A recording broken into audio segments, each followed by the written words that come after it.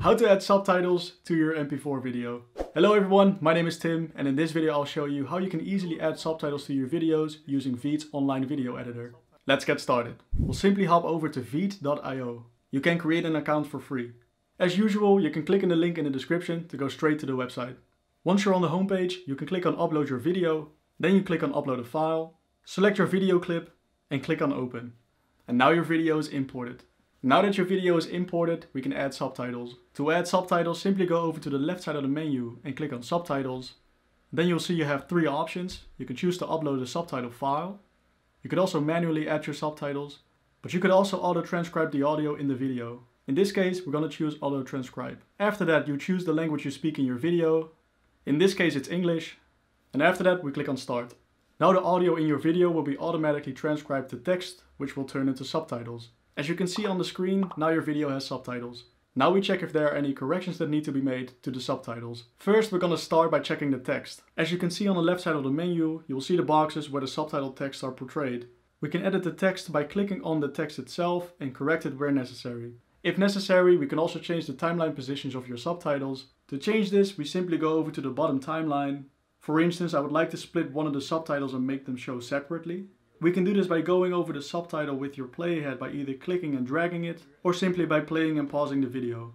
To cut the subtitle, you simply click on Split Subtitle on the left side of the timeline. After that, you can sync the subtitles with your audio by using the clock tool on the left side of the menu, or to make it easier, on the bottom timeline, you can click, drag, extend and shorten the subtitles to its preferred position. You could also change the visual location of your subtitles by clicking on the subtitles and dragging it to its preferred location. For now, I'm gonna let it stay because I'm happy with the position. Okay, awesome. So once you're satisfied with the subtitles, we can customize the styling. Simply hover over to the left side of the menu and click on Styles, and you can easily change the fonts, the size, the background of the subtitles, the colors, the shapes, anything you like. You could also download your subtitles as a separate file. To do this, you can click on Options on the left side of the menu, and under Download Subtitles, you can select the format that fits your needs. Once you've selected your preferred format, you click on the button on the right to download it straight to your computer. Once you're satisfied with the video, you can export it as an MP4 file. To export the video, simply go over to the right top of the menu and click on Export. Oh, and make sure Burn Subtitles is selected, so the subtitles will be added to the video you're about to export. Then you click on Export Video.